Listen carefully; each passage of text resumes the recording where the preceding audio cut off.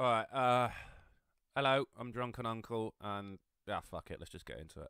I'm wearing the heaviest sweater I own right now because the heating in my dorm is broken and it is cold in Chicago.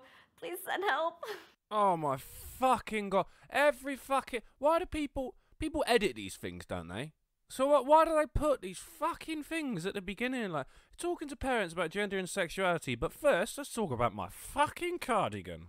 Something I get asked to talk about a lot is coming out. Yeah, but nowhere near as much as people ask you to shut the fuck up, I bet. But here's the thing. I really don't like giving coming out advice. Coming out is an extremely messy thing that so depends on who you are and what your situation is. Hold on. Are you wearing safety goggles?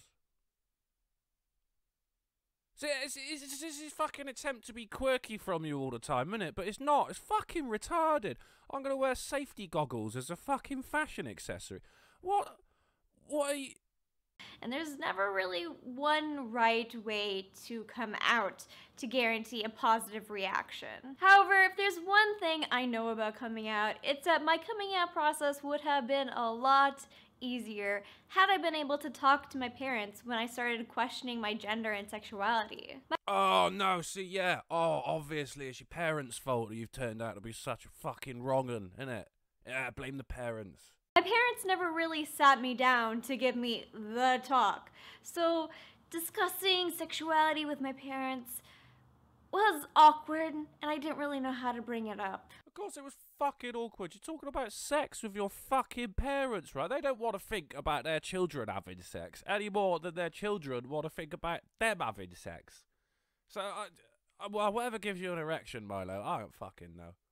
I think my parents have always been supporters of marriage equality, but whenever they would talk about trans rights or trans people in general, they never really talked about them in a positive manner. No, right, so they basically had different ideas than you do, is what you're saying. Fucking parents. Which I believe is mostly because they were uneducated on the subject. Fuck me. If I said that to my mum, if I went out to my mum today and just, "Oi, Ma, you're uneducated," she would whack me one, son. Fuck. But it was awkward. Oh, it was awkward. I just don't get why anyone would want to change genders. It just doesn't make sense to me. You know? I think really what's awkward here is you're implying that you're having a bath while your mum's doing her makeup in the same room. Now that's fucked up. That would make, I mean,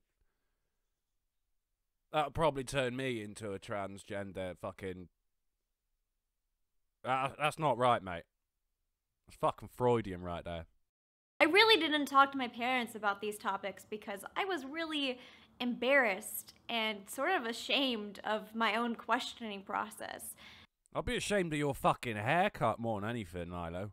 Plus, I was scared of how my parents would have reacted. I feel like if I had been able to talk to my parents and my friends while going through the questioning process, I wouldn't have lived in as much shame. And, oh, I can just imagine how much easier it would have been to come out. You could talk to your parents, it's just they weren't saying what you wanted them to say. So they're uneducated. Mom, someone at school called me a dyke.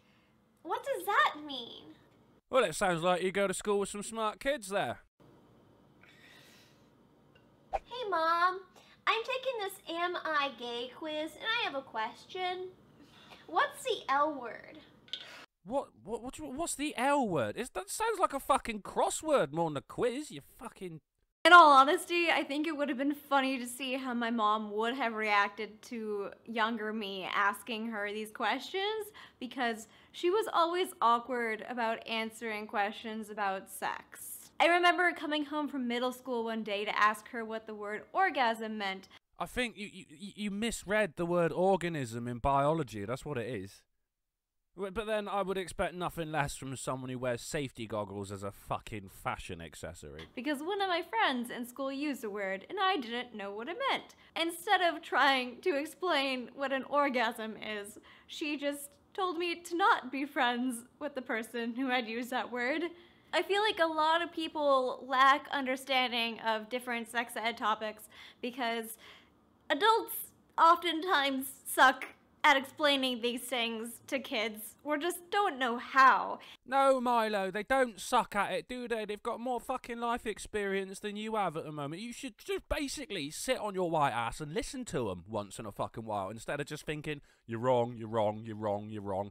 You know, maybe they got something to say. Maybe, like, you know, they've done a good job raising you. Nah, take that back. Your parents are idiots.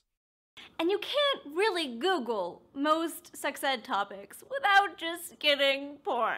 Right, in which case, watch the porn, right? You can be taught about sex, or you can fucking observe it, right? And you're gonna learn. You're gonna learn. I mean, don't get me wrong, when I lost my virginity, I found it a bit odd that I didn't have to finish up on the girl's face, but, I mean, you learn. Even for trying to figure out your gender or sexuality, if you Google transgender people too far on the internet, you will get porn. It's unfortunate. Trans misogyny is disgusting. No, trans misogyny is obviously big fucking business, isn't it? But that's a thing. Actually, a huge reason why I found the LGBT community on YouTube was because I didn't have anyone in real life to talk about these subjects with, and I couldn't find a whole lot of other useful information online. No, you did have people in real life to talk to, Milo, just no one who fucking agreed with you. That's why I'm really excited about this new YouTube channel called Amaze, which makes animated sex ed videos. Right, it's animated sex video. So, you're watching fucking hentai? Which are not heteronormative or cisnormative. Amaze makes videos on sex, relationships, puberty, sexuality, and gender identity, and I think you should go and check them out. Or RedTube. Linked in the cards and in the description. I'm just saying, it's like about time we had a resource for sex ed that was not cisnormative or heteronormative, and that actually talks about gender identity and expression. We do have a resource for sex education that is not cisnormative or heteronormative. It is called taking the piss out of each other in the fucking playground. Kids know what fucking gay sex is. They've been taking the piss out of it since before anyone fucking thought of having this class. Shut up, Milo. Fucking hell. Thank the Lord. God bless. Praise Jesus. Yes. Yes. Alright. Thank you for watching. Peace! Yeah, thanks for that upload, Milo. I can't wait for your next video so I can feel the fucking vein in my forehead throb away again. Yeah, this is fucking... I always thought that sex education in school was a bad idea anyway, because, like... I mean, let them be kids for a little while, and fucking hell, see, when I was in school, it was fucking every year we had to have sex education, just in case we forgot where to put it, you know? But also at the same time, oh no, you can't have sex until you're 16, but we're going to teach you about it when you're like 10. Which is fucking, oh my days, at 10 years old, you're just like, I don't want to think about other people's bits. I don't even want to think about my own fucking bits right now. I'm 10, leave me alone, motherfucker. Anyway, guys, thanks for watching, and if you like it, then I'll do another one, and if not, then you just got bad fucking taste, really, aren't you? Catch you laters.